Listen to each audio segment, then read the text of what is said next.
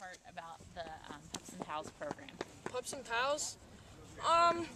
Probably learning about dogs' lives and how if a dog doesn't have a home, they go to the pound and it's not the best environment for them there. And, I don't know, it's a really good program. Yeah? Good community.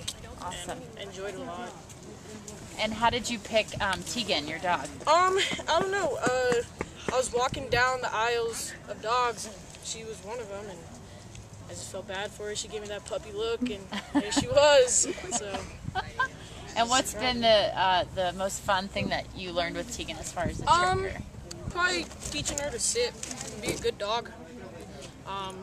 It's been a struggle, but we've gone through it, so I'm proud of her. I'm proud of her because I remember when I got her, she would jump out of my hands and start taking off, and so she doesn't do that too much, but she still does it, but Nice. no, she's getting better.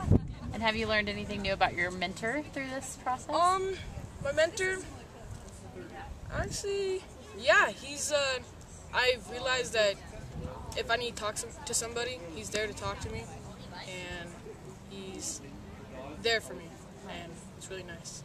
Cool. So. Are you going to miss Tegan? Yes, I am going to miss Tegan every Wednesday. I'm not going to be able to see her, but I got 2 dogs at home, so. Nice. I'll always have her in the back of my head. Of one of those dogs that I trained. Nice. Yeah. Oh, thank you so much for talking to us. You guys are awesome.